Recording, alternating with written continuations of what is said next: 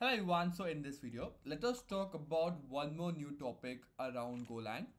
This keyword is panic. Okay, so what is actually is panic? Let us talk about that and then we'll see how we can implement that.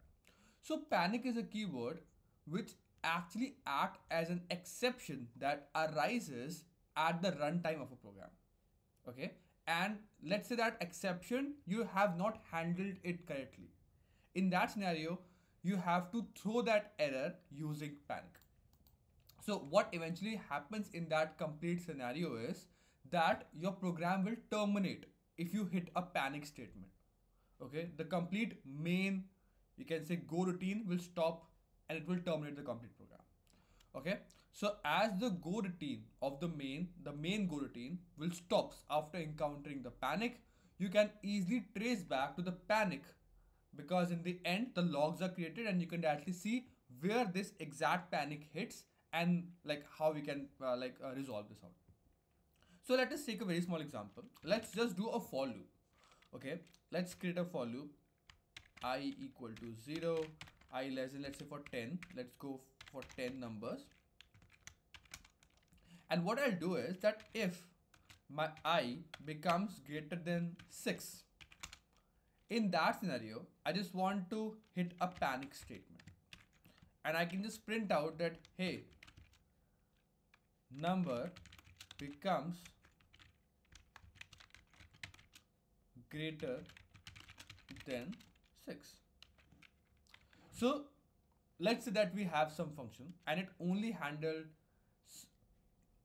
for cases less than 6, less than equal to 6. If the case becomes more than 6, then it will just say that, hey, we should not go above 6. It is a panic statement. So you do not know how to handle that case, but you should not be going above 6.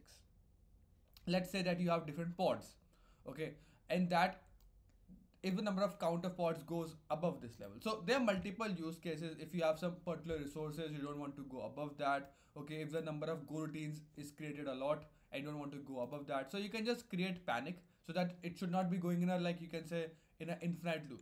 Okay, in that scenario, if you go out of a position in which you do not know how to handle the error, then you can just throw a panic. At that scenario, it will just, you can say, just completely terminate.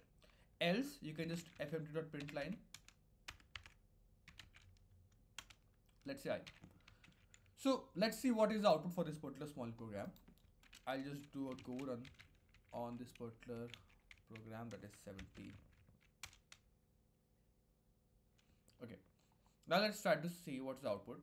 The for loop starts running, and what it eventually check is that for numbers less than equal to 6, it will go in the else and just print out I, that is what is the number. So till 6 is just print out.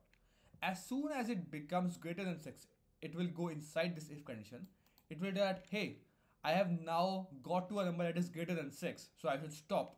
So it will just panic that, hey, I've reached that statement. It will just print it out and then it will stop the program. So as you can see that I have not printed, like after, like you can say 6, till 6 we have printed, but after 6 we have not.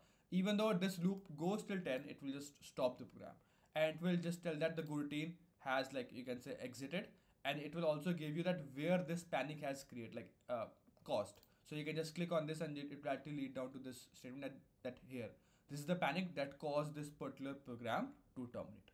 So that is how panic works. If you do not know how to handle an error gracefully, you want to just, you don't want to that particular case to handle it, and if it handles, you just want the program to completely end. In that scenario only panic will be used. There are multiple more things like errors also. We'll talk about errors also in the next video, and how we can use errors instead of panic. And also after that video, we'll talk about recover, that if you specifically want to use panic, how we can recover, and we will not just actually terminate your program from panic. We will have to like gracefully terminate it using recover. So we'll also talk about that in the next video. So stay tuned on this particular series. I will see you in the next video. Coding, and bye.